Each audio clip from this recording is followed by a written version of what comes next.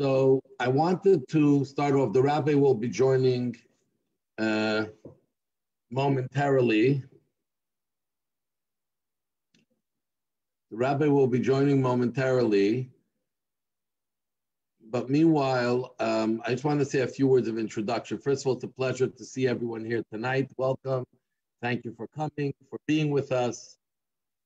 And, I was thinking we are meeting with Jewish communities around the world, mostly in places where the population is much smaller than definitely what we have in Montreal, where we're anywhere between 80 to 100,000. Most communities we've been talking to have from 500 to several thousand, 5,000 or so Jews, sometimes scattered around in a big area. And what's been fascinating until now, and the feedback I've heard from many of you and myself in the experience, is that no matter how big or small, and no matter how remote, and whether there was history there for many years, like last week when we were with Greece, where there's thousands of years of history, or we went to some places that Dubai with the history is almost just a few years, you can count on both your hands. But yet, when the Jewish community, when there's leadership who's involved in the community trying to bring people together, what happens is that there becomes a vibrant life, Jewish life, and people who are becoming closer to their Jewish heritage, who are getting more involved, who are doing more Jewish things, who are building stronger Jewish institutions. And this, I think, is very much connected to the Torah portion of this week, because this week we read about, in the portion of Teruma, about God's command to build a sanctuary, to build a temple for him in the desert. But it wasn't just for the desert. This was the command to build a temple, which later became the beautiful temple in Jerusalem, which today we just are able to go to the wall, to the Kotel, the Western Wall, which holds up as the retaining wall for the plaza that held up the incredible temple, which was the house of God. And we know that the second temple was destroyed close to 2,000 years ago. We haven't had a physical temple for so many years. Where has it been taken to? Why has it been taken away from us? And the truth is that the command to make a temple was not just that physical building. That building was a symbol to us of how we can take any place in the world, any building, any area, any piece of land, any country, any place where there is some kind of civilization, and by sanctifying it for God and by doing things as Jews, we're having in mind what God wants us to do, to be strong as a people and to hold close to our heritage and our pride of being a Jew. That's how we build modern day temples. It's not necessarily a building. It could be the synagogue is a miniature temple. It's as well our home.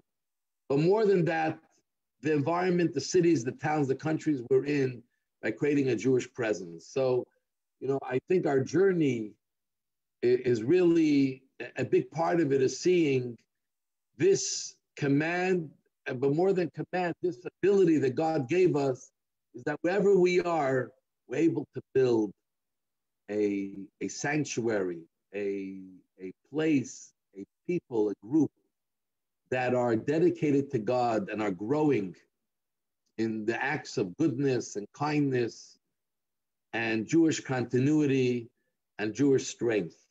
So this is something that's very heartwarming when we see these temples all over, these cities, towns, countries, which have been either rededicated or continue to be dedicated or newly dedicated to be an abode, the dwelling place for God in this world. And what's interesting is, this week someone, I'm not sure if they're on here, sent me a picture. They traveled to India a number of years ago. and they saw, I think in Dar es Salaam, they saw a beautiful Chabad house.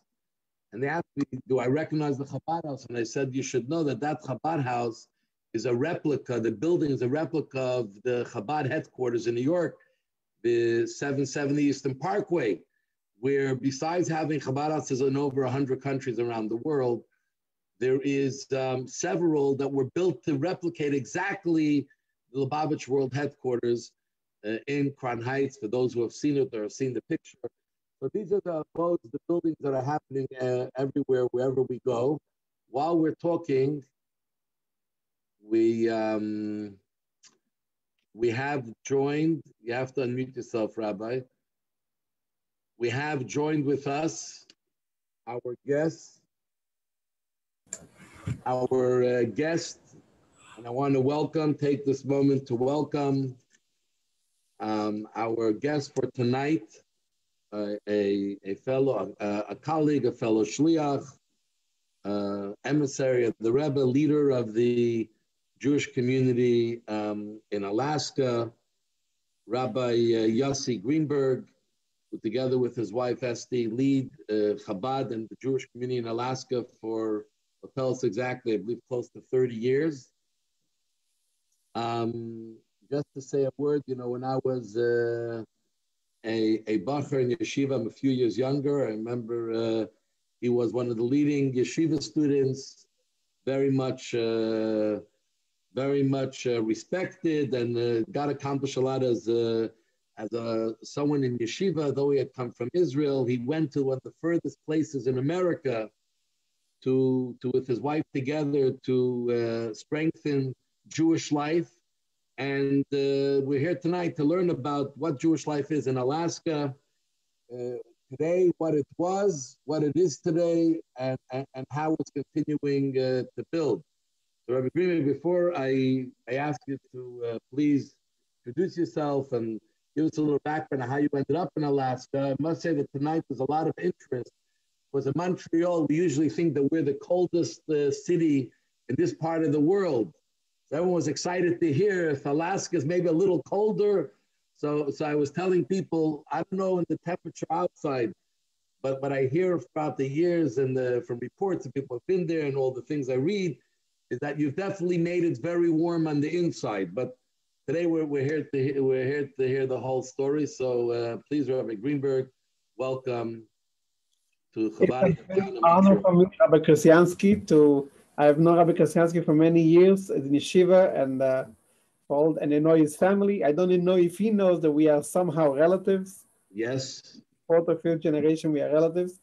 And it's a pleasure. Actually, speaking about Montreal, my son got married to a wonderful young Chabad lady from Montreal just 2 years ago, and I went to the wedding. And I couldn't believe them.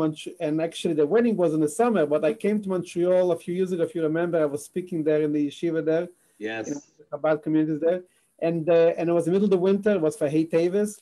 And it looked exactly like Anchorage. It was packed with snow. It was cold. I felt really home. So Anchorage does make it look like as if Alaska, but one of the times probably Rabbi Krasiansky knows, when we went to Alaska in 1991, when we came by the Rebbe with a delegation of several families from Anchorage, so the Rebbe told them that Alaska gives a cold attention. The people, when think about Alaska, they think of coldness. But the Rebbe said, but to live in Alaska, you need stronger temperature in the homes. So when it comes to spreading Yiddishkeit, you should not think of coldness in Alaska. You should think the opposite of warmth and excitement, and to spend as much Yiddishkeit as you can. So for Montreal and Alaska, really, we are just the same. Anchorage is sometimes cold, sometimes not so cold. Actually, today, I think that there is many cities in the lower 48 United States are colder today than in Anchorage. So, yeah, but that's not what the issue is all about, right, Rabbi Krasiansky? That's right. As long as it's inside, we are warm in the heart and in the homes. That's the most important thing. So what are we talking today about? First of all, as Rabbi Krasiansky said, we're going to get ready for Purim. And what do we say in the Megillah? We say there is one nation, and even though that nation is spread around the world, among the nations, but yet we are one nation. So it doesn't matter even in Montreal and Anchorage, wherever you are, it's all the same. And we are all doing the same work with the same excitement. So yeah, so what do we, I want to share with you first the history, how I came to Alaska. That's what you asked me, how I ended Yes. up. I Yes. ended How did up, you end up? yeah, because in 1983, 1984, I was born in Russia, and as a little child, we immigrated to Israel in 1967. And when I was 17-year-old boy, I was a teenager, I went to New York and I never looked back because I wanted to come and see the Rebbe and study under him. And that's what I did. So for the next 10 years, I studied under the Rebbe. However, by the Rebbe, there's no free lunches, as you know. So in 1983, a year after I was in New York, I was already sent I was 18 years old, I was sent to a yeshiva, a special yeshiva in Seattle, which was right near the University of Washington in Seattle. And we were providing classes and Jewish services for the students at the university. And the Chabad of Seattle is kind of the closest neighbor, 3.5 hours flying, even though that really Canada is closer to us. And there are two communities, I'm sorry, I want to pay respect to Canada. Alberta and Edmonton are actually closer to us, and we could drive there if we want to spend 48 hours on the road nonstop. And I had actually boys who went to a camp in Edmonton, and they came here after they drove for like 48 hours. They came here for Brangen, for a Hasidic gathering. So we had that, but because of the border and all those business, reality is that Seattle is considered our closest community, and therefore, so to us to go to Seattle is nothing. The rabbi in Seattle, the shaliach in Seattle, when he was sent, Rabbi Levitin, when he was sent in 1972 to Seattle, he got from the Rebbe's personal secretary, Rabbi Chodakov, he got his, as they say in his ketubah, he got 6 states under him, the Washington and Alaska, and I think it was Oregon and Vancouver. I mean British Columbia and all those. What is the neighborhood where you have Alberta and all of them? What is it called? Edmonton, Alberta. There's Manitoba. The region that what? Manitoba, maybe Alberta, British Columbia, and he actually Western Canada. Yes, and he actually flew to Alaska and he established a relation with the Jewish community here every year. And there were yeshiva students who came here every year, the summer and the holidays and so on. So when I came to Seattle in 1983, we, the boys, would go to Alaska for the Jewish holidays from the yeshiva in Seattle. And then I went back to New York at the end, we were 2 years in Seattle, 83 and 84. And 85, I went back to New York and I did my business. And as Rabbi Krasiansky told you, to be under the Rebbe, there was nothing, to study under the Rebbe, there was nothing like that in the world. Nothing was and nothing will be till Mashiach's coming. So anyway, as Rabbi Shlomo Karlebach, those of you heard when he gave the eulogy after the Rebbe's passing in 1994, so he gave an amazing eulogy because he was very close to the Rebbe in the 1950s, and he ended up with those words.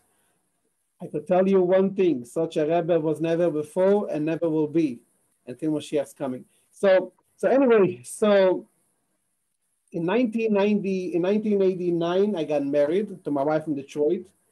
And then we started to look for a shlichus because we, like Rabbi Krasiansky, we were raised by the Rebbe that there is nothing more noble in the world. In this generation after the Holocaust, there's nothing more important.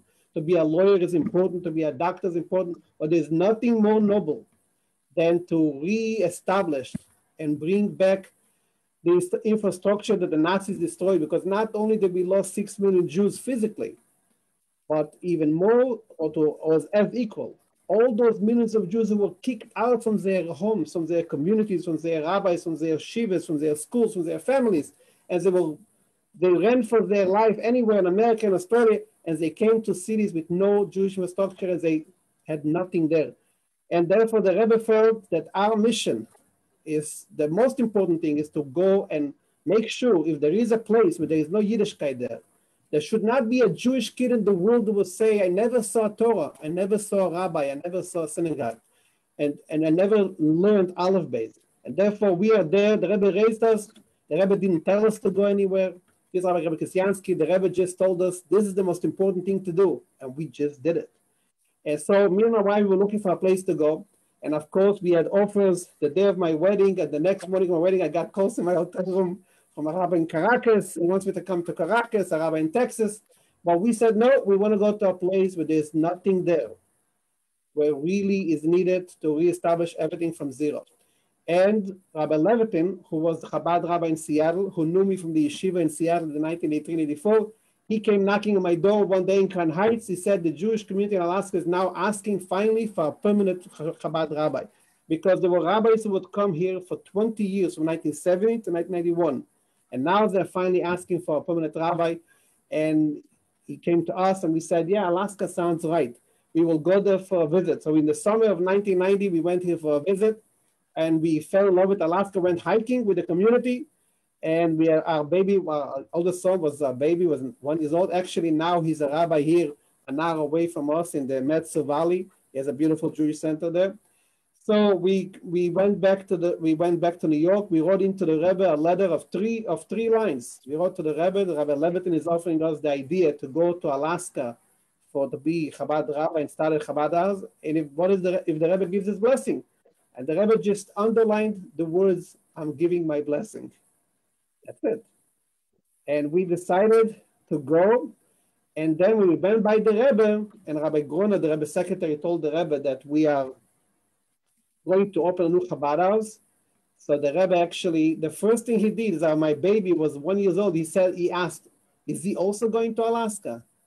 And 20 years later, 25 years later, he actually opened another center in Alaska. But it was a couple going. Obviously, the baby was going with us. The baby is going to stay in New York alone.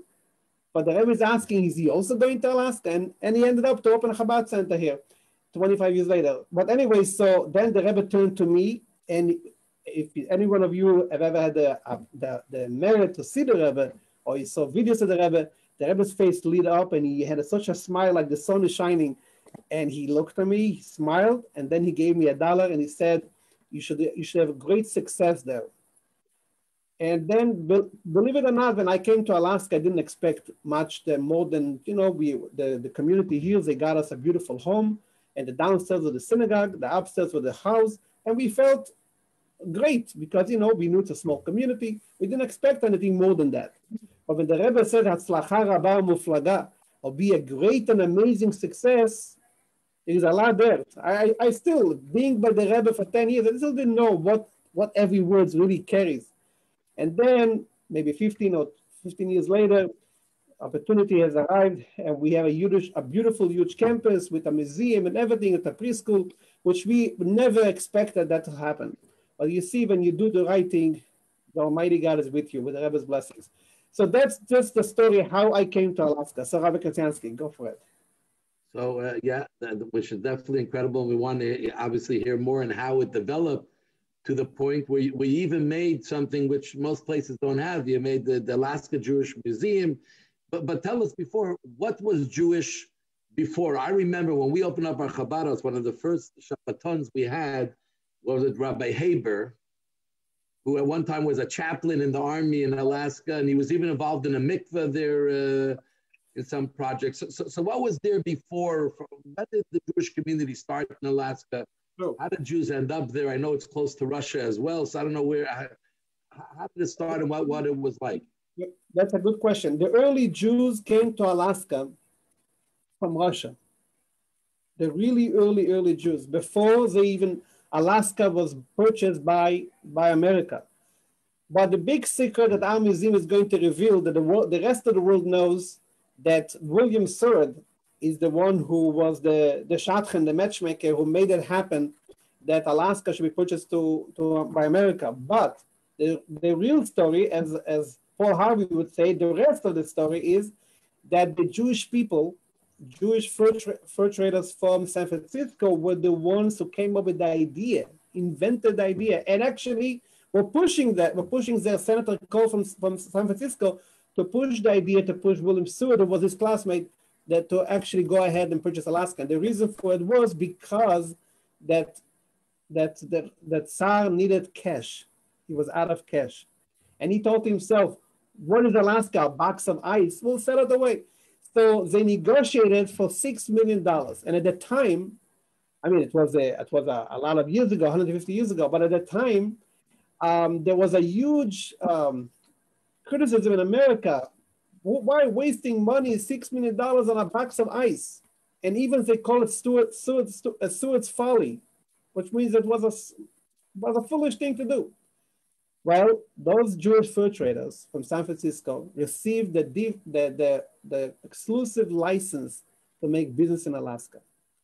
Now, and they became actually de facto the governors of Alaska for the first 20 years. And this was for the trade was that they will start centers and they will bring some civilization here. Now, in the first year of business, the first year, they brought into the treasury more than $6 million that Alaska was purchased for, that they gave to Russia in 1 year of business. Forget about the oil and everything. This before the oil, before anything. So when President Putin came to America the first time, they asked him, is there anything he regrets, that Russia regrets? He said, yes, we sold Alaska. So then when he came the second time, they said to him, what do you think about Alaska? He said, oh, we never sold it. It was on a lease. We won't have it back. So now they call Alaska in Russia, in the parliament, they call it ice cream. Those of you know, he took away Crimea by force, right? Crimea, he took back. So Crimea in Russian is called cream. So they say Alaska is the next ice cream that he's going to take away. But don't worry, it's not happening. Not only under Trump, it's not even happening under Biden. It's all good. So Alaska is here to stay, United States. So this was the purchase of Alaska. And from then on, people migrated to Alaska from the United States. And the Jewish, our museum is actually telling the story of the Jewish contribution to Alaska, which is really amazing. I mean, like Anchorage, which is 100 years old. We just celebrated 100 years for Anchorage. Anchorage is 100 years old. We just had Anchorage. We just had in our museum exhibit, the first mayor of Anchorage was Jewish. The second mayor of Anchorage, he was a Jew from Russia. I mean, the biggest library in Alaska is called after the second Jewish mayor, who actually contributed half of his wealth for education in Alaska, and so on and on. The Jewish contribution is just unbelievable wherever you go. And therefore, the museum, what we're doing, the reason why we have this Jewish museum is to bring in those Jews who will not go to a synagogue, will not go to a yeshiva for whatever reason, but to a Jewish museum, that's something that talks to them. A museum, it has history, as they come. And this little Jewish museum, if you ever, I don't know if Montreal has mitzvah things. Do you guys have mitzvah things in Montreal? But I'm sure they have seen some mitzvah things in Brooklyn. Yeah, there are some, yes, they go around. But to us, our little museum is our little mitzvah thing, because we have tourists who come from all over the world, and we have a big sign in that we have one of our members of our congregation is in charge on all the advertisement in all the airports in Alaska. So he puts a free advertisement for us about our Jewish museum. So there are tourists who come from Australia, from everywhere in the world, and they have a plan, and they cancel the plan. They say a Jewish museum. They don't believe there are human living beside they only heard about the igloos. So they come rushing in with taxis, and they come into the museum, and it's people who have no connection to Yiddishkeit. Just like the Jews, that's all. They love the Jewish people. They feel Jewish, but that's it. As they come in there, we have actually a curator that she moved from Seattle to live here. She's an artist, and she has experience with museums, so on. So she's running the museum, and it's right nearby the Chabad. It's across the street. It's the same parking lot. So they ask her, who is behind this museum? She says, oh, it's the Chabad rabbis. We have the Chabad center here. They come here. I take them upstairs to the sanctuary. You could see the beautiful mountains, and I tell them, don't you want to have a video of yourself putting on film in front of those mountains? And they all melt away, literally. People who never put on film, or people who didn't put on film for 50 years, and they all do it. So this little museum became a little mitzvah thing. So that they come so this happens all the time. And we have, especially the non-Jewish community is really loving this museum. We have every year, once a year, we have a huge gala event, one of the biggest in Alaska. And the reason why all the oil companies and all those people will come to our gala is because we have a Jewish museum. They like the idea that we have diversity and tolerance. we're reaching out to everyone in the community. So that's the Story Museum. We have another exhibit, for example, about, there's another beautiful story that happened in Alaska, which is related to Israel. You'll never believe it. I'm sure you all know of Alaska Airlines. So Alaska Airlines has done an amazing thing, and we actually made a big exhibit about it. And this year at our gala, we're actually honoring Alaska Airlines. And so Alaska Airlines was there in 1947 when Israel was, 48, when Israel was established, and they needed to bring 50,000 refugees from Yemen to Israel. Alaska Airlines was hired to be the company to do it because they were not, they didn't have daily flights. They used to have just, they did just jobs and projects. And in the beginning, it was as nice, but then it became dangerous. They were shot on, they were bombed, and so on. And Alaska, there was pressure on Alaska that they should stop it. And the pilots who did it became so emotionally involved that they decided they'll not stop until they'll bring every child from Yemen to Israel. And they actually changed. They made a fake company, and they continued till the end for all year, like 500 flights it is. So this is another exhibit we have in our museum. So the relationship between Alaska and the Jewish people was always there. In the beginning, it was in Sitka. Those of you who have heard of Sitka, this was the capital of Russia, of Alaska, when it was under Russia, and it's a beautiful, beautiful place. Those of you have a chance to go to Alaska. It's a beautiful place, Sitka, and it's still today, even till today, that we have information about Jewish people's davening, praying Friday night in Sitka, Alaska, in the 1840s. Until today, there are Jews, and actually we have a very interesting story about a young member of our community who became religious and became Hasidic. He is from Philadelphia. I don't know if you heard of him, Rabbi Kasiansky. His name is David Valak. So he's a young Jew from Philadelphia who was in college in the 1990s, and he got involved with parties and drinking. And he got so sick, he went to the doctor, they checked him out, they said, you have no problems. One problem you have, you're partying too much.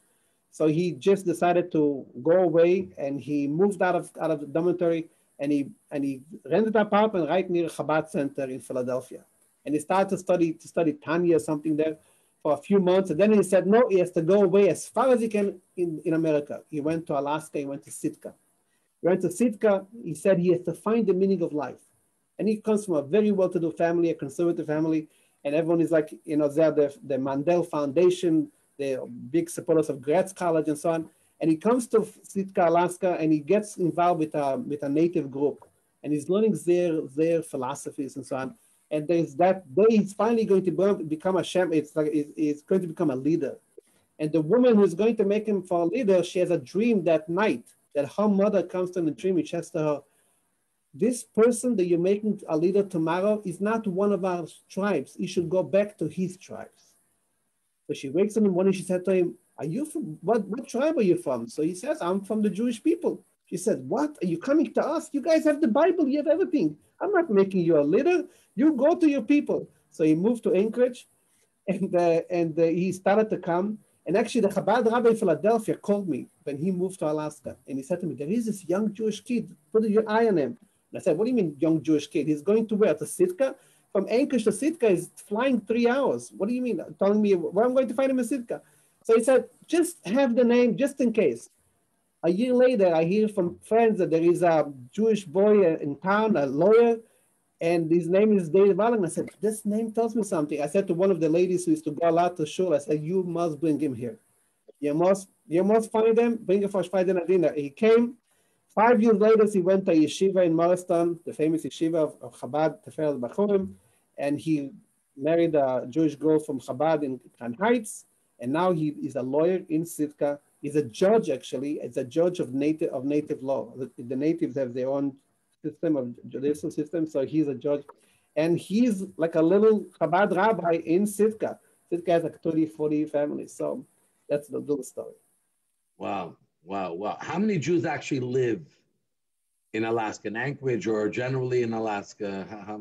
We have about 3,000 Jews in Anchorage, probably like one block in Montreal. 3,000 Jews in Anchorage, and another 3,000 spread all over the state. There's not even one little village doesn't have a Jew there, either a teacher, something. There's no place in America where there's no Jews, no place in Alaska. Everywhere there are Jews. and the contributions they're making. You know, the famous saying about, we just read Parashat Shkalim in the Torah, this Shabbos, Parashat Shkalim, where it says that every Jew has to give a half a shekel. So, and one of the reasons is that you count the Jewish people. How do you count the Jew? You don't count them, you don't count 1, 2, 3, you count the shekels they give. So there's a very famous thing. Why do you count Jews by the shekels they give? Because you don't count Jews by their quantity, you count them by their contribution, by their quality. The Jewish people are counted by their contribution. And you see, wherever you go in the world, could be one Jew in a little village, and he's the teacher, he's the leader, and so on and on. So the Jewish contribution to the world is just unbelievable. So there is a lot of work. If all the 3,000 Jews in Anchorage would come to my shul every Shabbos, I'll be in great shape. And but it's not happening. However, Hanukkah, we probably get a third of the Jews. We have a big event at the convention center. We have 700, 800 people. So probably it's a third of the Jewish people in Anchorage will come to our Hanukkah. But there is a lot of work with them. Believe me, my daughter is here with my son-in-law.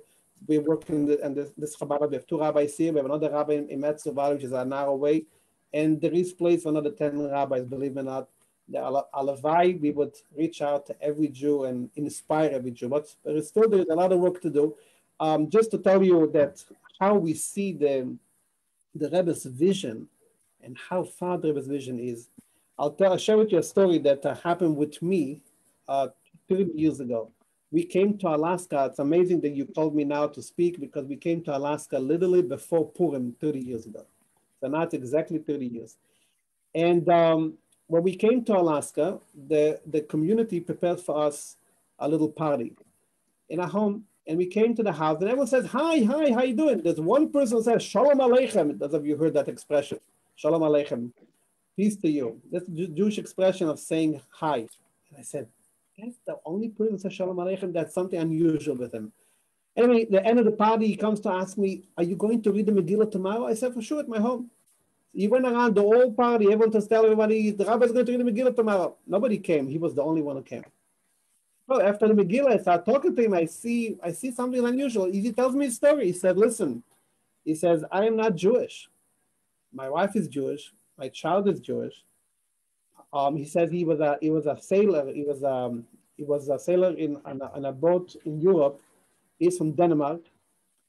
And he was sailing around the world, and he saw what the Nazis did to the Jews, and he was so angry on Europe that he literally, when he came to New York, he crossed the border. In those days, it was easy to do, and he just started hanging out with Jews.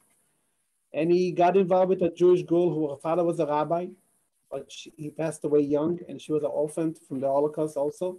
And he started hanging out with her, and they got married. And they decided, the family didn't like it so much, so they decided to go where stars. They came from New York. They came to Alaska. They came to Alaska. They got a baby, Jewish kid, a Jewish boy. They decided to raise him Jewish. So he decided, he was a very honest man. If I'm raising him Jewish, I need to be Jewish. And he started to study Judaism. When I came to Anchorage, he was the only person who had the Talmud in English, the Mishnah in English. He used to get the Jewish press. He would read it from cover to cover. I mean, he was also a very smart man. A walking encyclopedia. Really, he knew everything. Now, for 20 years before I came, in 1970, I'm just going back with the story. So he tells me the story. In 1970, the first Chabad rabbis, yeshiva students, as you know, that the Rebbe came to America in 1942. So the Rebbe, when he was still the son-in-law of the previous Rebbe, together they established this idea of the roving rabbis, where the rabbis go from town to town in the summer. The young yeshiva students, when everyone else goes on vacation, the wrong rabbis don't go on vacation. They go from town to town to offer Jewish services to people who don't have a real synagogue, or aren't connected and so on, to give them books, to study with their children, to make a little camp, whatever it was, for 3 weeks. So the yeshiva students, 2 of them, Rabbi Shmuel Spritzer, who lives now in Crown Heights, Rabbi Shmuel Langsam, they were young yeshiva students. In 1968, they asked the Rebbe, can we go to Alaska? And the Rabbi Chodakov said no. 1969, no. In 1970, Rabbi Chodakov came out and said, Chabad is going to Alaska. The Rebbe gave permission. So they came to Alaska, and he was, can you believe, the first president of the Reformed Temple here in Anchorage was a non-Jew. This man. Nobody else wanted to do it. So he did it. His wife is Jewish. He was part of the community, so he wasn't. Now he didn't understand Chabad, not Chabad. But to him, everything was the same. So they came. He opened the show for them. He did, and they put on film with everybody. Nobody said anything. Before they left, he sent a letter with them to the Rebbe, and he used to give money to a Kabbalah center. You all heard of the Kabbalah center in California, and they would print books about Kabbalah, and he would sponsor them. So he read a book, he had a question in Kabbalah. He wrote to the Rebbe a question, and he signed his name. His name was a very clear non-Jewish name. It was Erling Christensen. That's his name. You couldn't get any, right? And the boys they gave the Rebbe a report on every person that's in Alaska. The Rebbe wanted to know, was the first time Chabad came here, wanted to know what is the situation of the Jewish people, what they do, and how they make a living, and so on and on, and what is their Jewish life, and everything. So the only comment the Rebbe made on the entire trip to Alaska was under this person's name. He signed his name, Erling Christensen. The Rebbe wrote 3 words in Hebrew: Aim hu Yehudi, is he Jewish? ? And it was very obvious that the name said Christensen is not Jewish, and they wrote on their report is not Jewish. So they asked the Rebbe's personal secretary, he looked at the report, he said, I don't know what to tell you. I'm not going to ask the Rebbe. It is what it is. Maybe one day we'll understand. 21 years later, so I come to Alaska, and this man telling me, listen, for 20 years I'm begging to convert. And no Orthodox rabbi is willing to do it because they all tell me, what I mean, I came to Anchorage for 2 weeks, I'm going to convert someone. It's not happening. So he said, I went to the Reform rabbi, and he gave me conversion. However, at the time, the Reform rabbi did not include the conversion the circumcision. But he studied the Bible. He knew that Abram circumcised himself. He said to himself, it can't be a conversion without circumcision. But he went to the hospital and asked for a surgery and gave him a circumcision. But he always knew he's not converted Orthodoxy. So when I came, he said to me, now you are a permanent rabbi here. That's it. The excuses are over. You will convert me. And I'm just 26 years old, a little pisher. I just came to, just started my shlichat. I'm not going to convert anybody. It's not happening. So every week I'm giving him another excuse. He comes every Shabbos to shul, he says, Rabbi, and he became also a big supporter.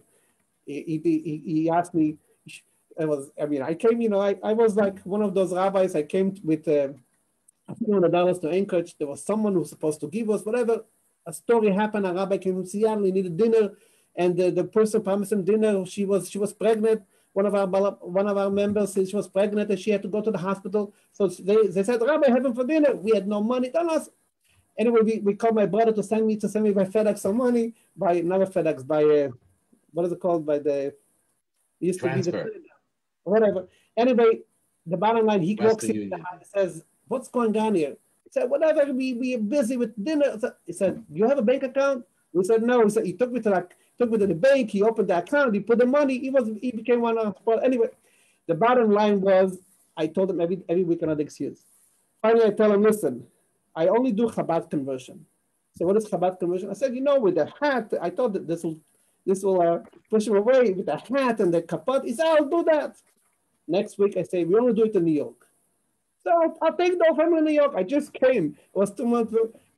Anyway, I didn't know what to do. I called New York. They said, listen, if he wants us strongly, just bring him.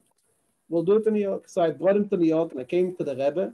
When the Rebbe saw him, so this rabbi who was here, Rabbi Spritzer, was here 21 years before, he saw me as I walked to 770 and he said, this is him. I said, what? He took me aside. He said, the Rebbe wrote about him. Is he Jewish? And now he's coming to New York to convert. Anyway, so you see when the Rebbe writes 3 words, nobody understands what it means, but there is a far vision here. The same vision that the Rebbe had when the Rebbe came to America. He started with the programs in New York, in Brooklyn. He started with the program for Shabbat, the Mesivot Shabbat, which was the boys used to go from 770, used to go to the synagogues and collect children from the streets, because a lot of Jews used to live in Crown Heights, and give them candies and do some verses of the Torah. And the Rebbe said, we started with the Shabbat programs, and from that we will spread to all over the world. And the Rebbe said in 1942, it looked like such a dream, like saying today that Mashiach is coming within 2 seconds. That's how it looked like. The Rebbe said there were 20 yeshiva boys in 770 who went to do parties for Shabbat parties from that will spread all over the world. But the Rebbe had the vision that we will spread all over the world. Same thing about this individual. The Rebbe saw that he will become Jewish and he will become a supporter and everything. And that's exactly what happened. So when the Rebbe saw him, the Rebbe told him like this: Alaska gives a cold attention, what I told you before. But in order to live in Alaska, you have to start the temperature. But the Rebbe told him when it comes to spreading Yiddishkeit, he should do it with excitement. It was actually to him. And then the last time we saw the Rebbe, which was around this time, it was like literally 2 days before Rosh Chodesh Adar, before we went. There was every year there's a convention of the Chabad women emissaries, and the convention is always at the Rebbe's wife's Yotzai, which is the end of the month of Shvat, which is right before Purim. And we were there. We went back there, and the Rebbe saw us, and the Rebbe. We saw the Rebbe is not feeling good, so we made up that we will go fast, because the Rebbe used to always stop us and go longer with us. So we went really fast, and my cousin was there, Rabbi Jacobson and his wife, and they had a baby who had the option as a haircut party. The Rebbe started to give them $1, and the Rebbe stopped, and he called us back, and again his face literally lit up and shined with a smile. He called in Yiddish. He said, "Ihr sollt machen," and we came back, running back, and he says, "So machen dort ne Waren. We should make it warm there." And that was the Rebbe's mission, that we should make warm not only in Alaska but all over the world.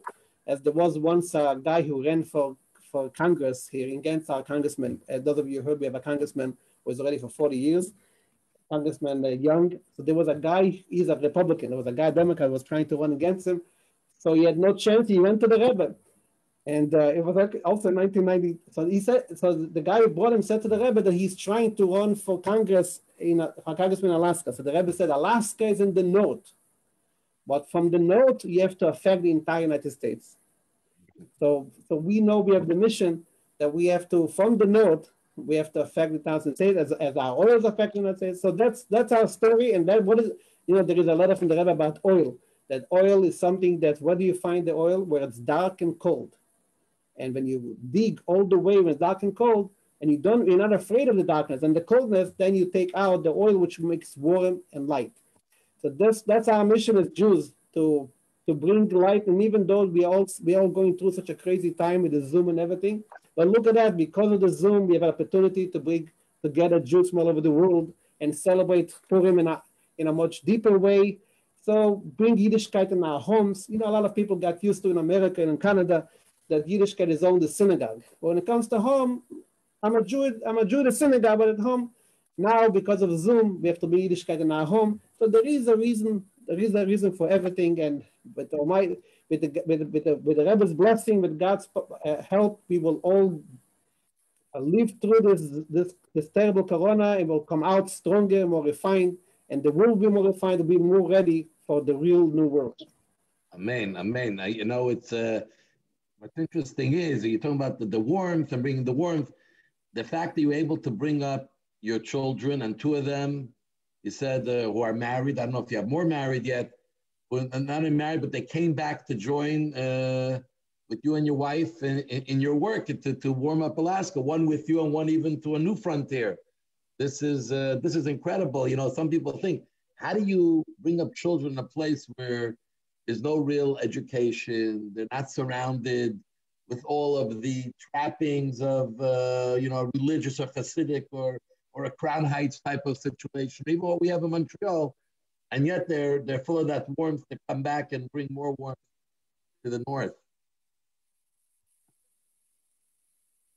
What's the secret? What's the secret? The secret is very simple. The very famous story about there was a Hasidic sage. His name was Reb Meir of Primishlan, a Hasidic Rebbe, about 200 years ago. So there was in the little town of Primishlan, there was a mikveh, but the mikveh was built at the top of a mountain, of a big hill. It was in the winter, and it was very icy. We know icy from Montreal, we know icy from Alaska, but it's very icy, it's very dangerous. I once walked Shabbos to shul, and I literally fell on the ice, and I broke my back for 3 months. I was literally paralyzed. And then I started to wear klitz to shul, because it could be even icy, it's icy. So this Hasidic Rebbe, when it came to winter and it was very snow and it was very slippery, everybody would go around the mountain to go to the mikveh. And he used to go up the mountain and never fell. And there were some two people who were, they were like very open-minded. The whole town spoke about this miracle. Nah, can't be. Probably the Rebbe is just a little bit, he does it better from everyone else. So they walked behind him and they all fell. They almost broke their legs and everything. So finally they came into him and they said, Reb Meir, they said, tell us the secret. What's your secret? Why are you not falling? Everyone is falling. And he said, in Yiddish, he said, mit verbunden Oven, auch wenn ich unten. When you're connected up there, you don't fall down. So if you're asking the secret is if we are connected to the Rebbe, if we are connected to our souls, we are connected to Hashem, our children feel that and they can continue in our ways. And there is no other secret. You don't have to tell them anything. Just now, famous Chabad rabbi passed away at the age of 88, Rabbi Garelik. He was my brother's father-in-law, Rabbi Gershon Mendel Garelik from Milan. And he was the kind of guy, when he was coming to Hasidic gatherings, he never demanded, he never preached to anyone. He just spoke about what he feels. He didn't do any preaching. And all the yeshiva students were all drawn to his Verbringens because he didn't preach to anyone. He just enjoyed who he is. And that's what everyone wants to see. And want to feel his feelings. And that's the ultimate secret for education. Why will your children continue in your ways if they see that you love it? Because if you truly love something and it comes across that you love it, they will see and they will do it. Why wouldn't they do something you love? If you love chocolate, they also want chocolate. I don't know if it's so healthy or not, but whatever you love, they will also adapt it. So that's what you have to really be there. And if you're connected, so go on.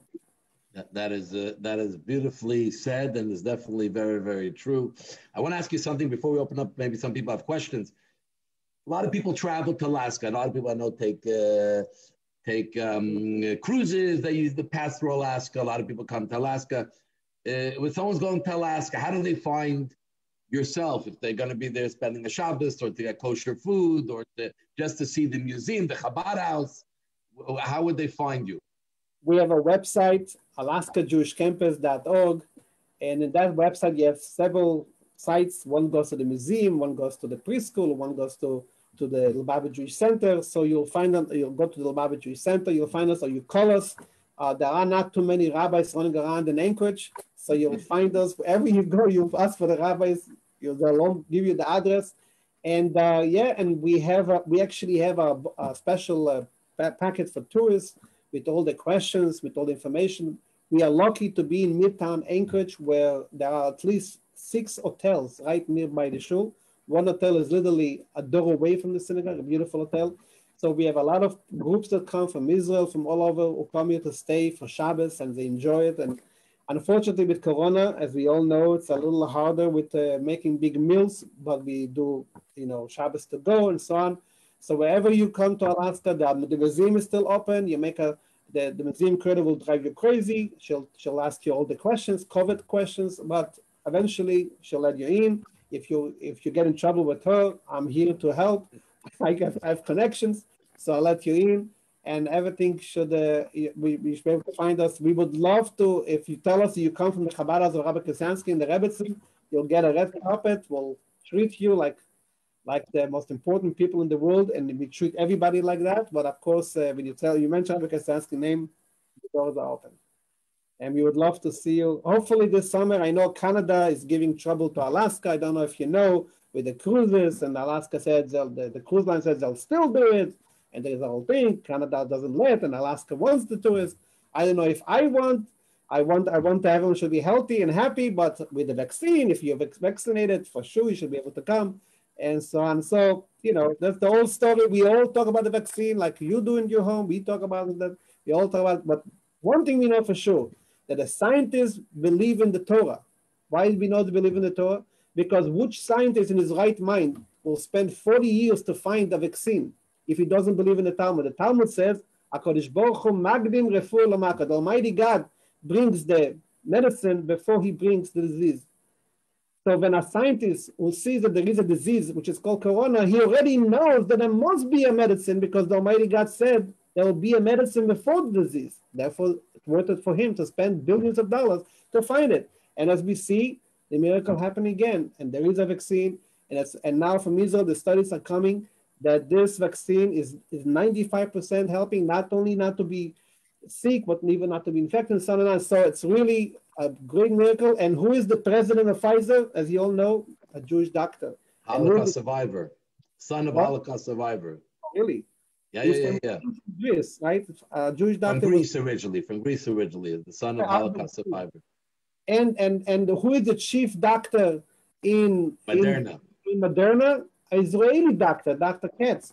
So Yeah. you could see again the Jewish contribution to the world, and so we should be proud who we are, and not to be proud in a way that we are better, not that we are better, that we are there dedicated to serve others. We are servants, it's not leadership, it's servant. We are servants of the world. So it's a pleasure. Hi everybody, and a happy Purim. It's a pleasure, and I'm lucky to have such a rabbi and a rebbitzin who are taking care of you in such a beautiful community. So I'm very honored to be part of you. And l'chaim. And whenever you come to Alaska, please call me, and we will be in touch. Thank you. Thank you very much. You definitely warmed up Montreal a lot, like the Rebbe said to the north. You'll warm up, and I don't know if you want to field a quick question or two in case we have. And if anyone has, I mean, you were so articulate and so warming, and so. You make Alaska everyone jealous. They want to come and feel what it is like in Alaska with you and your wife are doing incredible work. But if anyone has a question they want to ask, we'll take one or two questions. Just raise your hand and unmute yourself. Okay. Do we have here? I see you did such a good job that I see everyone is. We had someone here who has a cousin who is in Alaska. Ellie. Wait, unmute yourself. City? Ellie. No, she was in Alaska. Oh, she was. Okay. She was touring here, or she lived in Alaska? She lived a few years in Alaska, yes. She's a daughter of my cousin. And she was in Anchorage or a different city? To be honest with you, I don't know. Okay. I know she was in Alaska. I know she met her husband there, and they got married in Israel. What was her name? Do you remember? No, his name I don't remember. Her name? Her name is Cohen. Cohen is a very general name. It's a bunch of... Yeah. And a Cohen, a doctor, also still very general. Very nice, I'm sure. Very beautiful, yeah. You see, so some connection. Beautiful. Pleasure. Beautiful. Someone was curious that this story you said about Christensen, when he became a Jew, did he change his name also, or he kept that name? I have to say, he actually, when I left to Anchorage, he was another week in New York, so he went again to the Rebbe on a Sunday, and he asked the Rebbe, my name is Christian, should I change my name? And the Rebbe says, certainly. And he changed it to Yisro ben Avraham. Yisro ben Avraham. The father of Moses, Yisro Jethro ben Avraham. It was his last name. Wow. The first convert. Yep. And so now you have a school. Someone's asking, you have a preschool in Alaska. I guess there is. That's the only Jewish school is for preschool. Or? We also have an after-school program where kids come every day to study after the public school. And we have 3 Lubavitch girls who come here every year, high school graduates who are volunteering here every year for the year to teach in our school and our after-school program and so on and on.